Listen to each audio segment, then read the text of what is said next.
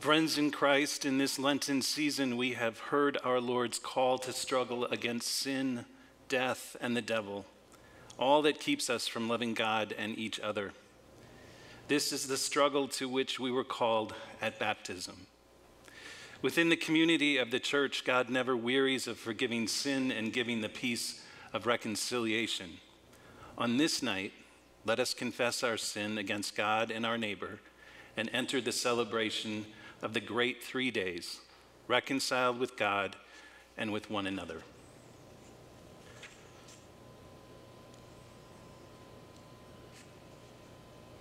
Merciful God, we confess that we are captive to sin and cannot free ourselves. We have sinned against you in thought, word, and deed, by what we have done and by what we have left undone. We have not loved you with our whole heart. We have not loved our neighbors as ourselves. For the sake of your Son, Jesus Christ, have mercy on us. Forgive us, renew us, and lead us, so that we may delight in your will and walk in your ways, to the glory of your holy name. Amen. God, who is rich in mercy, loved us even when we were dead in sin and made us alive together with Christ. By grace you have been saved. In the name of Jesus Christ, your sins are forgiven. Almighty God, strengthen you with power through the Holy Spirit, that Christ may live in your hearts through faith. Amen. Amen.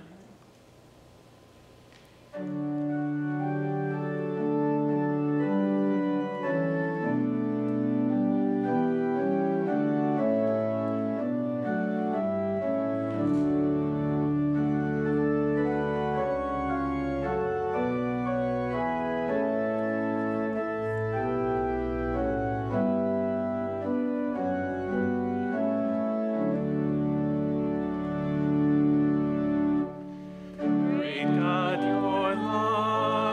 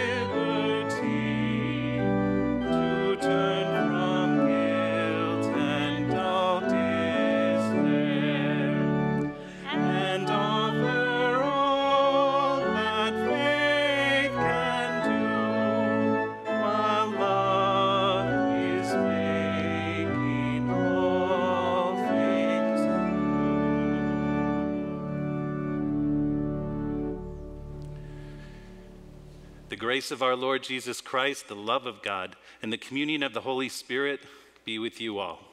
And also with you. Let us pray. Holy God, source of all love, on the night of his betrayal, Jesus gave us a new commandment, to love one another as he loved us. Write this commandment in our hearts and give us the will to serve others as he was the servant of all. Your Son, Jesus Christ, our Savior and Lord, who lives and reigns with you and the Holy Spirit, one God, now and forever. Amen.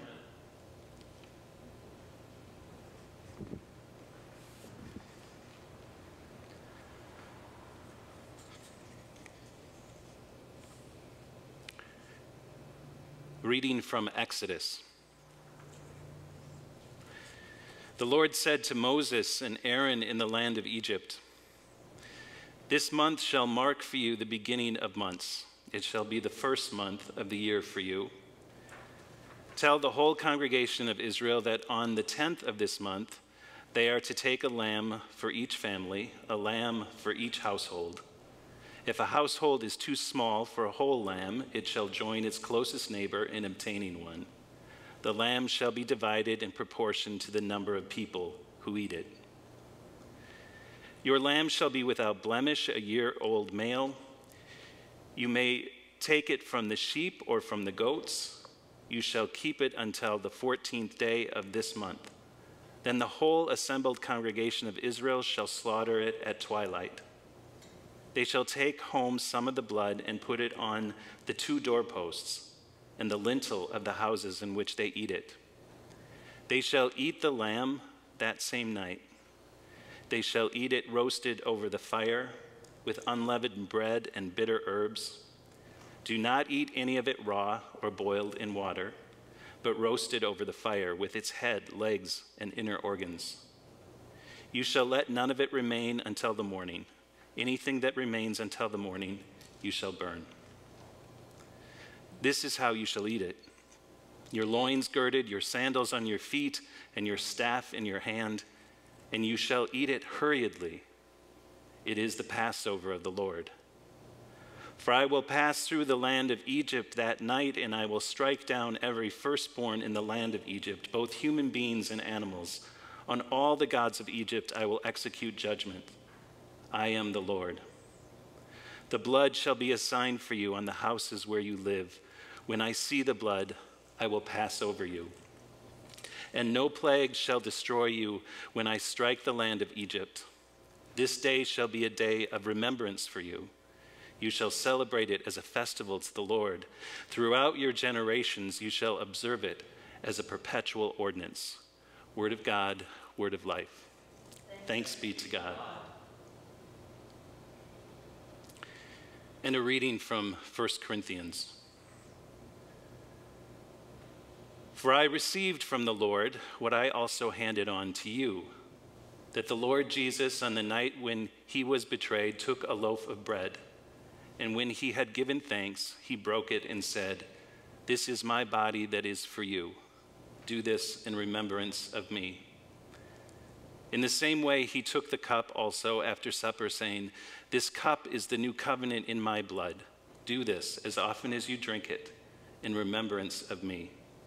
For as often as you eat this bread and drink the cup, you proclaim the Lord's death until he comes." Word of God, word of life. Thanks be to God.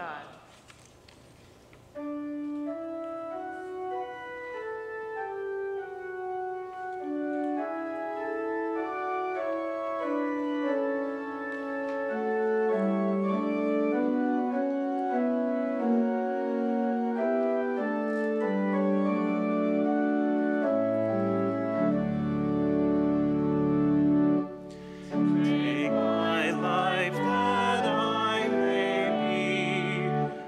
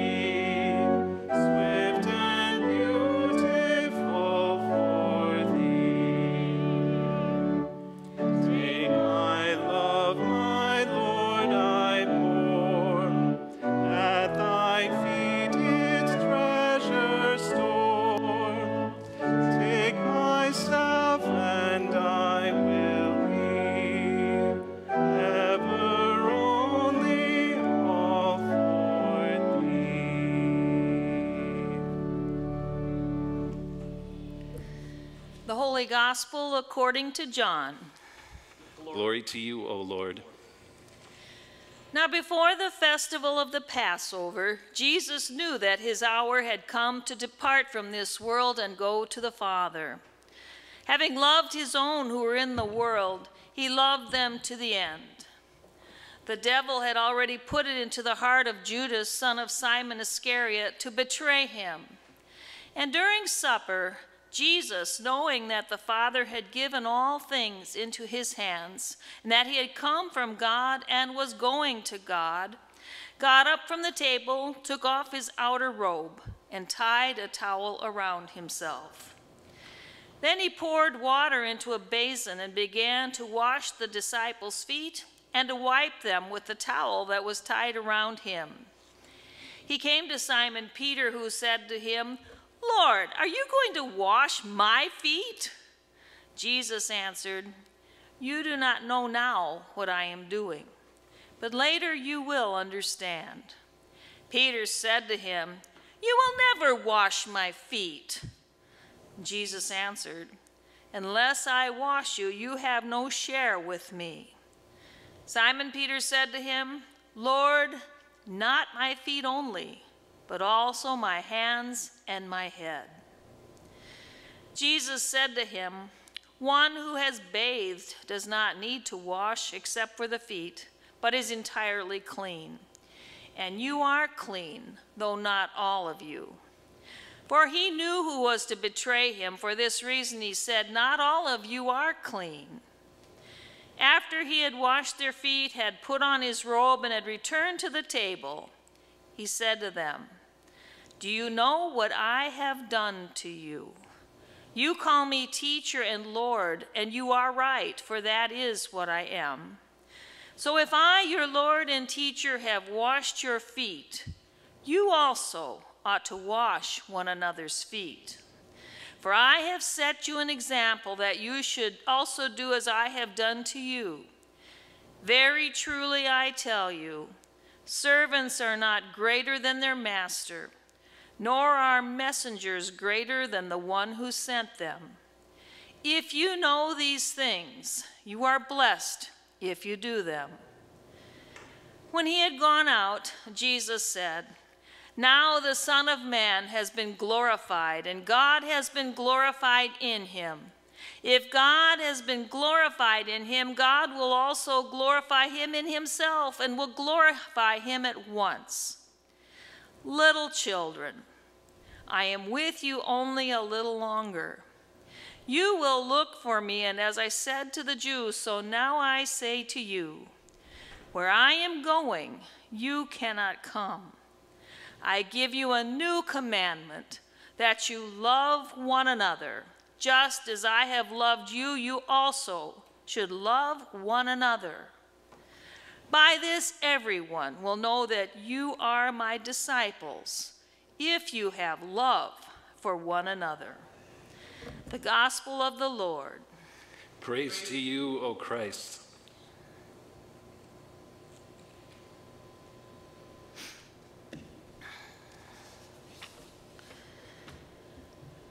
This is an evening of remembrance. We remember that Jesus took the form of a servant, took on that role, and washed his disciples' feet.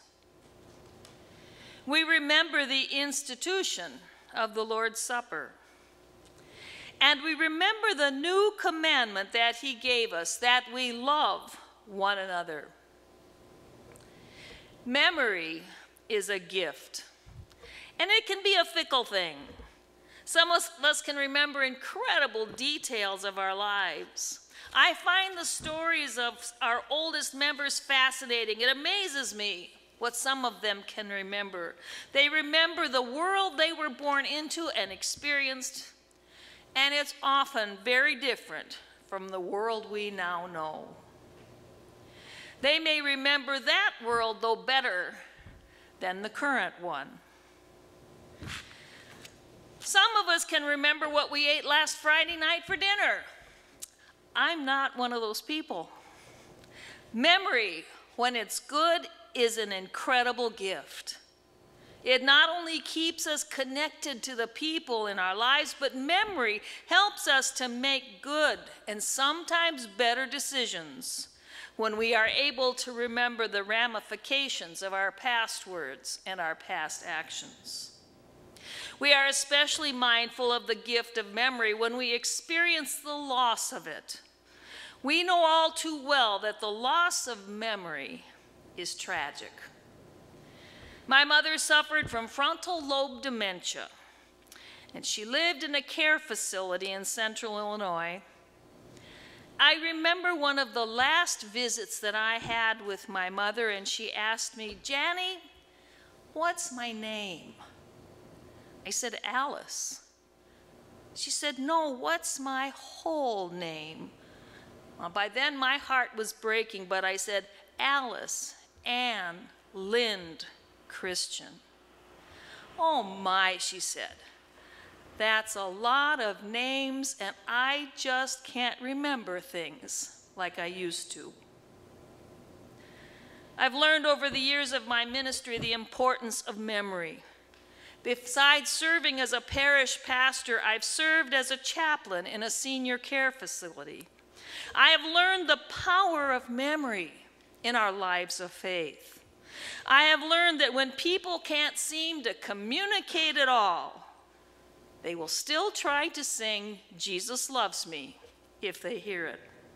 And I have learned the importance of praying the Lord's Prayer. I almost always end prayers with our people with the Lord's Prayer.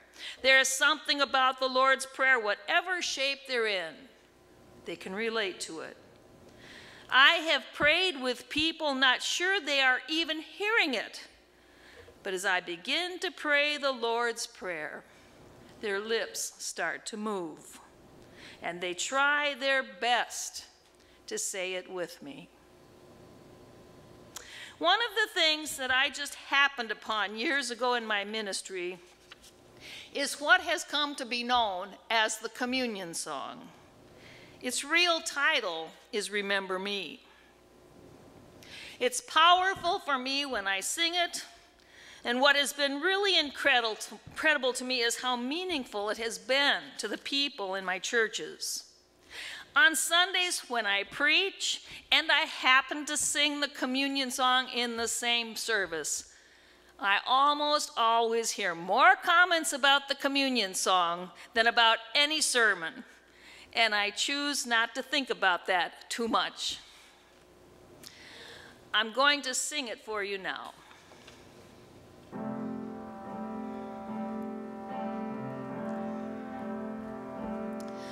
The night before Jesus died, he took the bread.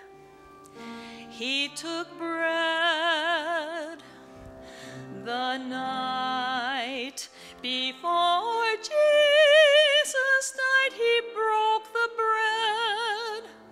He broke the bread and said, "This is my body broken for you," and said, "This is my life. When you eat this bread, remember me. Remember me."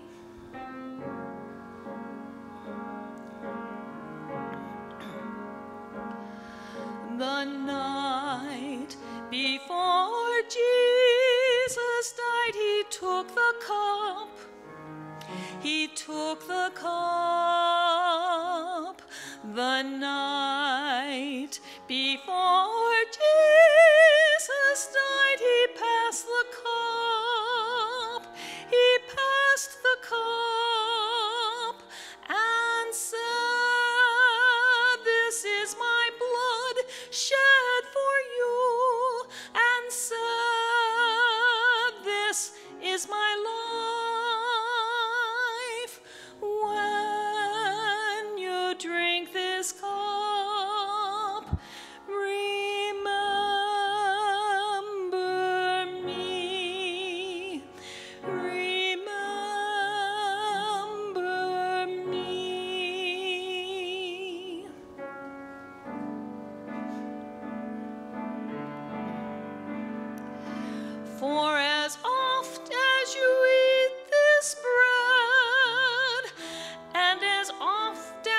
drink this cup, you show forth my death. You proclaim my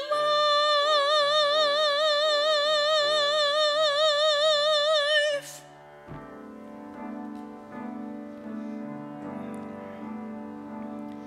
The night before Jesus died, he said, remember me.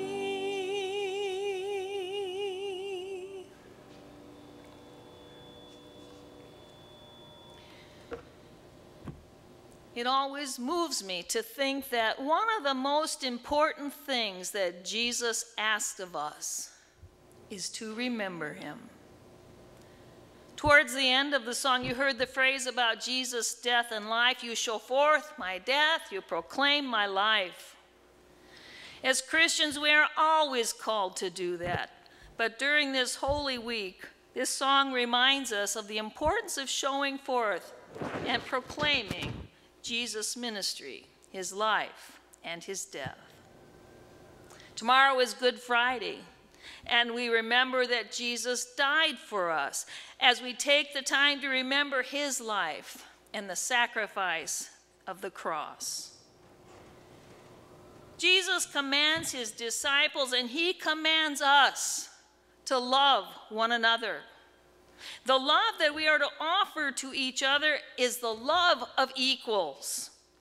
It does not matter how educated we are or how well or poorly we did in school. We all have physical brains with a cerebrum and cerebellum and all the other parts. It does not matter how much money is in our bank accounts. We are all born into this world naked and in need. We will die and will leave all of our wealth behind. It does not matter how important the world regards us or how famous we might become. Highly educated people die just as surely as people who are mentally or physically challenged die. Rich people die. The poorest of people die. It doesn't matter. Our true status is that we are a child of God, and that God, who gave us life, plans to give us eternal life. One of my friends, her name is Marilyn, and I met her in seminary. I have known Marilyn for more than 40 years. And she is proclaiming Jesus' life and death in the most powerful of ways. A few days ago, just after Palm Sunday, she wrote in a media post, "My favorite Bible verse is Matthew 16:24-25, appropriate for Palm Sunday. If anyone want to become my followers, let them deny themselves and take up their cross and follow me. For those who want to save their life will lose it, and those who lose their life for my sake will find it." She continued by writing, "I did not have the honor of serving in the military. The Vietnam War was ending just as I became available.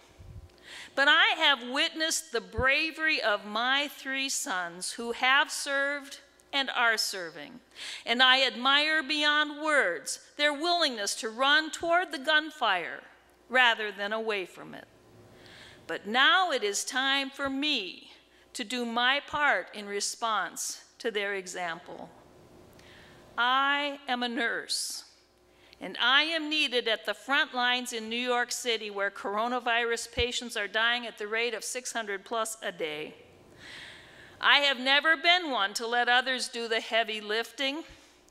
Next Sunday, on Easter, I will be leaving for New York City and will serve on Long Island, where the virus is spreading fastest right now. My son will be caring for Rudy the dachshund and the cat herd.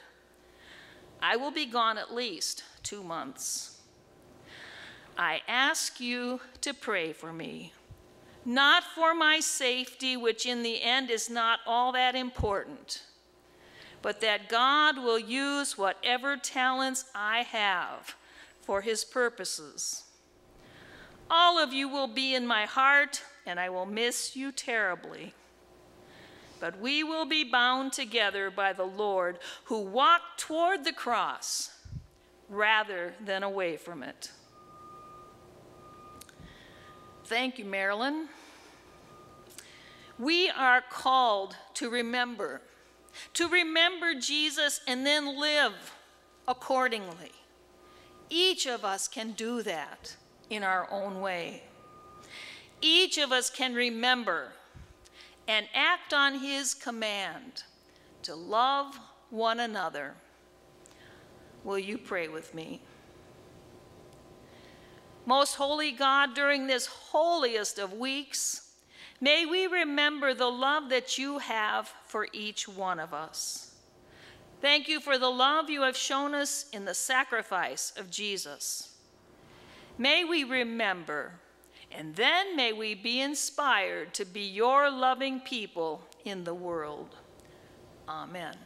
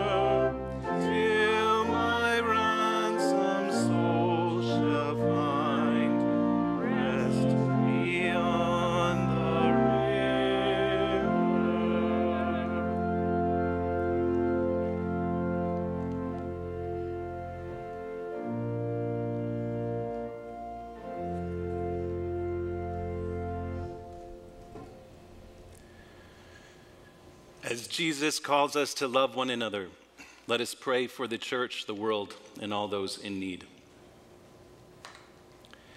God of love, unite your church in the mission of humble service in Christ's name. Make us faithful disciples of Christ. Speak words of truth and grace through us. Encourage us in self-giving and in these days of a pandemic, self-restrained acts of kindness.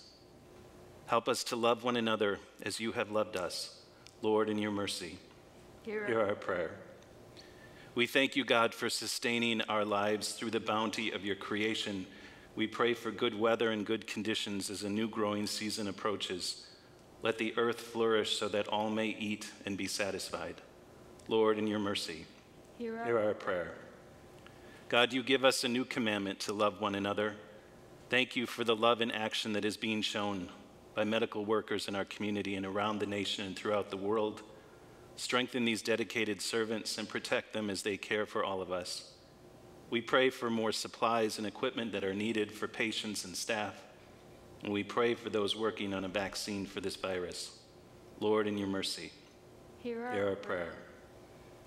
Merciful God, bring healing to those known and unknown to us. We remember especially today Linda Crossfield, John Davidson, Pastor Craig Brimehorst, and others. Those who are living with ongoing health problems. We pray also for those who are lonely and feeling isolated, for those burdened with stress and anxiety, all who are suffering, all who need your strength, including those we remember before you now silently.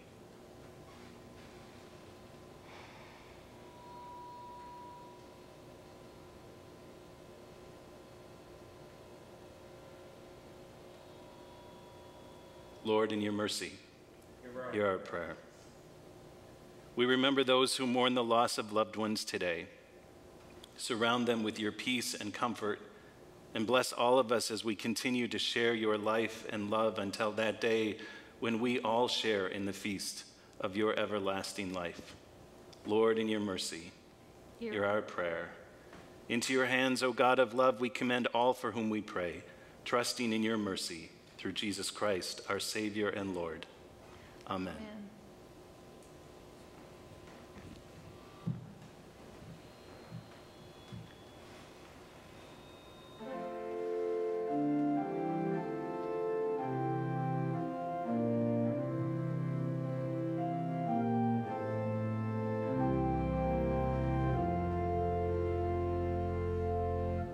Where charity and love prevail, there God is ever found, brought here together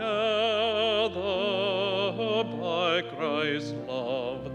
By love we thus are bound. With grateful joy and holy fear, God's charity we learn. Let us with heart and mind and soul now love God in return. Love consecrates the humblest act and halos mercy's deeds. It sheds a benediction sweet and hallows human needs. Then in the shadow of the cross, Christ knelt and washed the feet of his disciples. He gave us a sign of love complete. Love serves and willing stoops to serve, but Christ in love so true has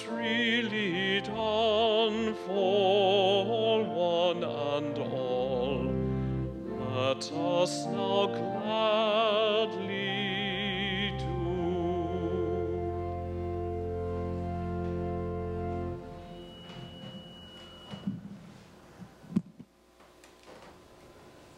Let us pray. God of glory, receive these gifts in the offering of our lives. As Jesus was lifted up from the earth, draw us to your heart in the midst of this world, that all creation may be brought from bondage to freedom, from darkness to light, and from death to life, through Jesus Christ, our Savior and Lord. Amen. We pray the prayer our Savior taught us. Our Father, who art in heaven, hallowed be thy name. Thy kingdom come, thy will be done, on earth as it is in heaven. Give us this day our daily bread, and forgive us our trespasses, as we forgive those who trespass against us. And lead us not into temptation, but deliver us from evil. For thine is the kingdom, and the power, and the glory, forever and ever. Amen.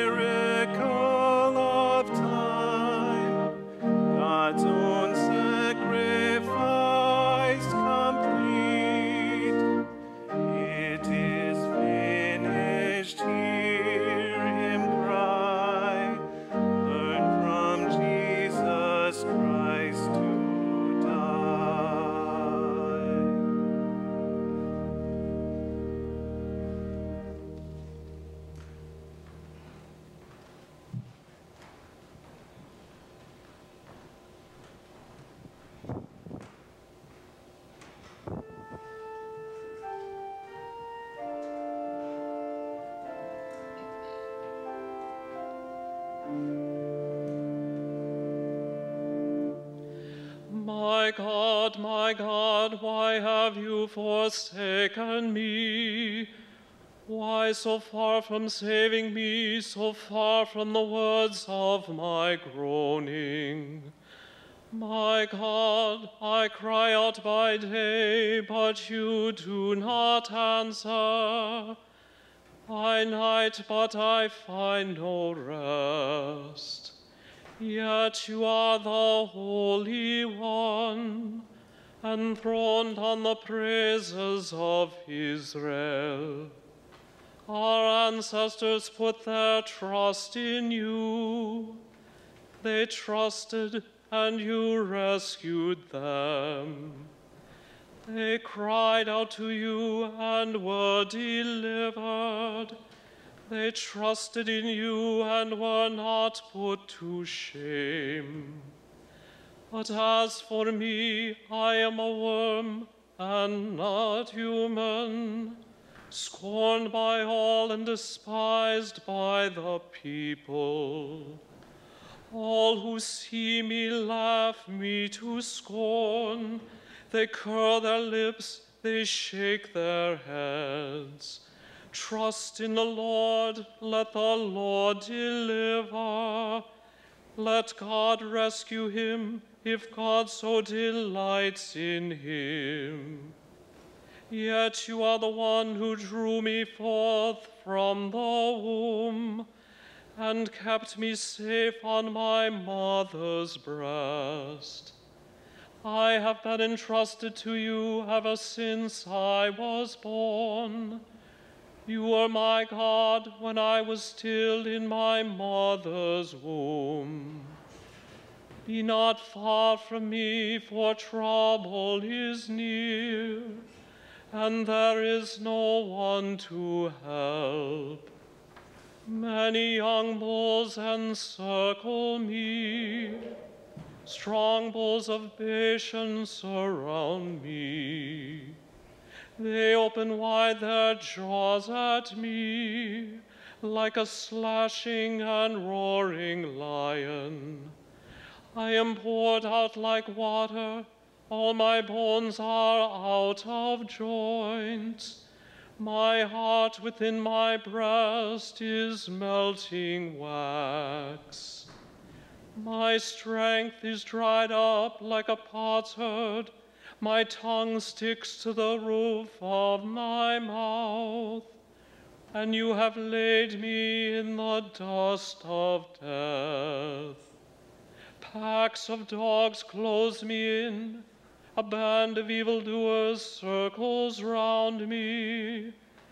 They pierce my hands and my feet.